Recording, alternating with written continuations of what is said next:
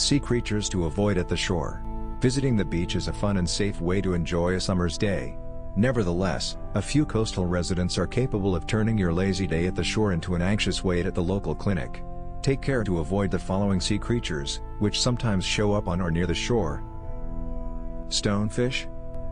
The Dornorn, commonly called the stonefish, is among the most venomous beach creatures on the planet. Named for its appearance, this fish's coloration makes easy to mistake for a real stone when wading. Mainly in the Pacific and Indian Oceans, it inhabits shallow waters in the tropics. The dorsal fins contain a row of toxic-filled spines. Those who have experienced the envenomation and lived describe it as the worst pain known to mankind. It can cause shock, paralysis and tissue death. Medical attention must be reached immediately. It can cause death to people within a couple of hours. Its sole beneficial use is as an extremely tasty, okoze sushi, eaten in Japan.